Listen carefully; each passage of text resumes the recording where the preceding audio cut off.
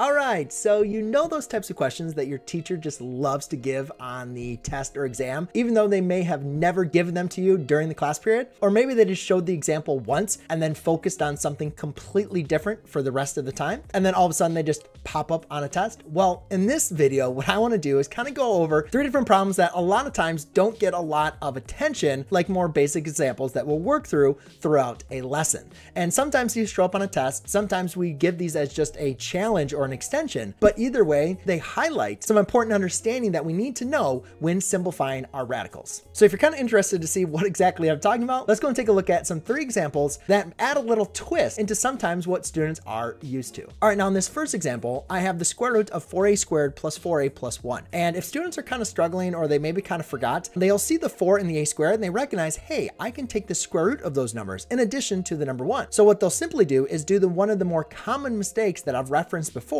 is they'll distribute the square root across addition and subtraction. And the reason why students want to do this is because they see the 4a squared and the 1 and they recognize, well, I can take the square root of those. So why don't we just go and do that? Because if they were separated by multiplication, we can do that. But it doesn't work like that. And again, I can just give you a quick little example here. If I had the square root of 9 times, let's say, square root of 4, if they're separated by multiplication, well, we know that's the square root of 36. And the square root of 36 we know is 6. Just like we could say this is the square root of 9 times the square root of 4, which is 3 times 2, which is also equal to 6. However, if I break this up across addition instead of multiplication, so I had the square root of 9 plus 4, well, that's equal to the square root of 13. However, if I was to separate this, that'd be the square root of 9 plus the square root of 4, and that's going to be a 3 plus 2. That does not equal the square root of 13. So it doesn't work across addition and subtraction. It does work across multiplication and division. Then what are we going to do for a problem like this? Because the main thing that we need to take away from our simplifying our expressions is no matter what our index is, so in this case, we're taking a square root. Technically, you're going to have 2 there. So that means I can take the square root of anything raised to the 2nd power. Now, this whole expression is not being raised to the 2nd power. However, I do recognize this to be a perfect square trinomial.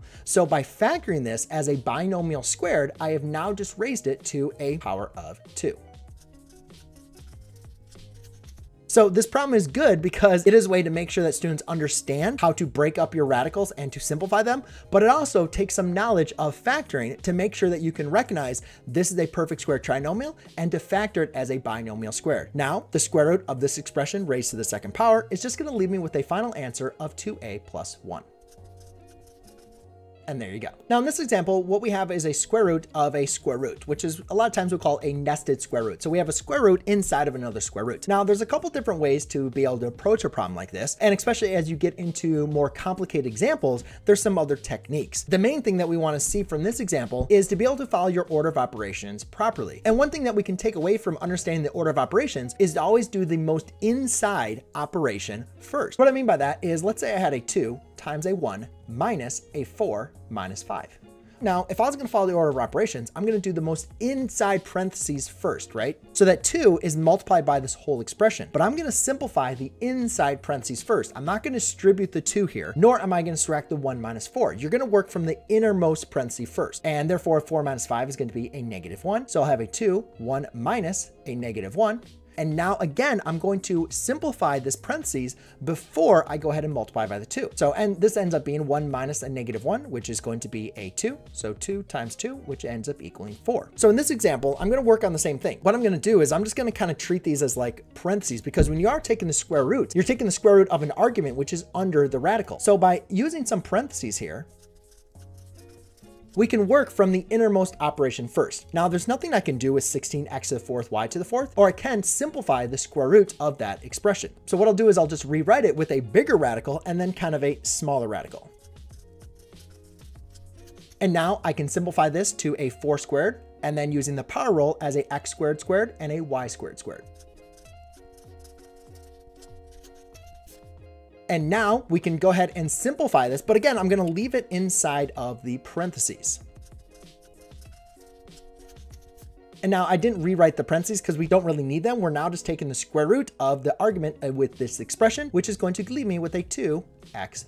All right, in the last example, which is a little bit of a dirty trick, a lot of times we won't spend time with dealing with fractions. We won't spend time dealing with decimals. And then all of a sudden it's like, hey, here's this number. Don't forget about these. Now I might be to blame once or a couple of times of doing this. And I don't always mean it as a gotcha type of question, but I think it is important for students to actually understand what it is they're trying to do to make sure to always remember or don't forget different types of numbers like fractions and decimals. So in this problem, we can see the indexes to the 4th power. Rather than just giving up and saying, I don't know how to take decimals or we didn't work on decimals, let's go back and understand what is it we know about decimals that we can understand. And I think for me, the one thing is we can always rewrite our decimals as a fraction. Now, sometimes rewriting a decimal as a fraction can kind of be a little difficult. But one thing I recognize here is if I multiply this by 100, that's going to move my decimal spot over 2 units. So if I multiply it by 10,000, then I'm going to move it over 10 more units. Now, I just can't randomly multiply a number by a 10,000, but as long as I multiply the top and the bottom by 10,000,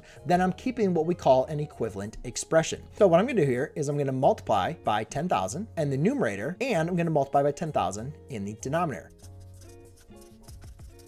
Now that's going to give me a 16 over 10,000. Now again, remember the rules of radicals allow us to break up the radical across a multiplication as well as division. So I can take this 4th root and I can rewrite that to the numerator as well as to the denominator. Okay, so the cool thing about the 4th root, there's not that many numbers that are pretty small that we can figure out, because once you multiply something by itself 4 times, you're gonna get pretty big numbers. So when I have 16, I only have a couple of options, right? 1, 2, and 3, I would list on my short list. And again, if you look at this, do a little thinking, then you can see that, yeah, 2 raised to the 4th power is indeed 16. So the 4th root of 16 is going to equal a 2. Now, the same thing for 10,000. Like, I can only multiply a number so many times. And again, with 10,000, I'm looking at a 10 or really 100. And when you multiply something 4 times, you can see I'm going to get 4 zeros, which would make sense for 10 being raised to the 4th power. So the 4th root of 10,000 is going to equal a 10. So now I have a 2 divided by 10, and mostly when we're doing a problem and we're given something in decimals, we should always write our answer back in decimals. So 2 divided by 10 is going to give me a 0.2. So there you go, ladies and gentlemen. Those are some challenge problems to hopefully complement some of the other examples that we worked through in these lessons. But if you want to see just more examples of practicing simplifying radical expressions, then go ahead and check down my examples down below, or check out the next video I have for you here. Cheers.